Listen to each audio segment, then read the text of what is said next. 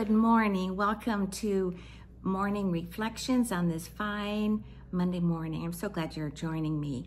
And the topic today on Morning Reflections is turn. To turn. If you're going in the wrong direction, you really want to turn and go in the right direction, right? And what's interesting is in Polish, if you ask somebody if they've been saved, you don't ask the question, have you been saved? They ask the question, have you turned? And this is what we're going to talk about today. And the Lord loves you so much. And what he wants you to know how much he loves you. And so what's really important is to obey him. And he says, if you love me, you will obey me.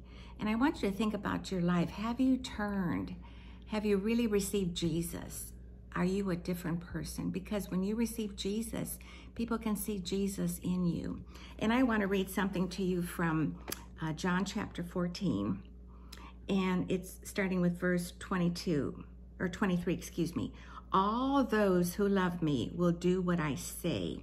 My Father will love them, and we will come to them and live with them. Anyone who doesn't love me will not do what I say. So think, precious one, are you obeying the Lord? That's so, so very important. And I want to also share with you from Luke chapter 3 in verse 8. And this is a powerful, powerful verse. Prove by the way you live that you have really turned from your sins and turned to God. So think about that, dear one.